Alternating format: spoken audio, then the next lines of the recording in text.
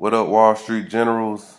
Two turned up this week, man. The website is almost finished, man. Tyler is doing his thing on the website, man. It's crazy. It's beyond trading, man. It's really like a whole universal paradigm shift going on. And I'm very excited about it, man.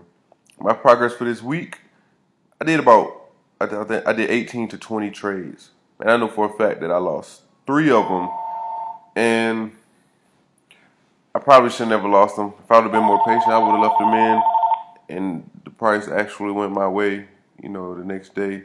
But I just cut them as a loss because that was just my plan. If I get too far in the hole, I'm just gonna cut it because it wasn't major or nothing like that. But overall, I profited. I didn't lose any money. I may have lost 3 trades, but I didn't lose any money. It's all good, man. I'm really thankful, man, to be a part of this group. Wall Street Generals for life. I'm really thankful, man, because I knew it was something that was going to come into my life that was going to really just change everything to make money not be an object.